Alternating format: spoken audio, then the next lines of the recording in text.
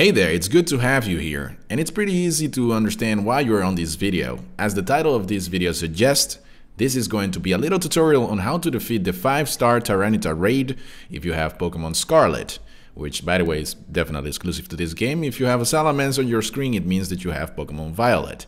However, the answer to all your problems for this raid is Kingambit.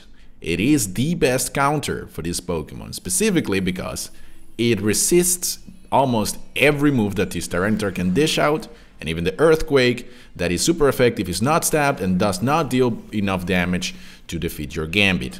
Now, all you need to do is to actually set up with Swords Dance 3 times, so you can maximize your attack stats by 6 stages, and then after that is just basically mashing your A button and going for the Kowtow Cleave, which is an exclusive move I think for the Kingambit. That's all you have to do. Watch the rest of the video, and if it was helpful to you guys, make sure to subscribe and hit the like button so many people will see this video and will be successful at defeating this 5-star Tyranitar Raid. Thank you, and I'll see you soon.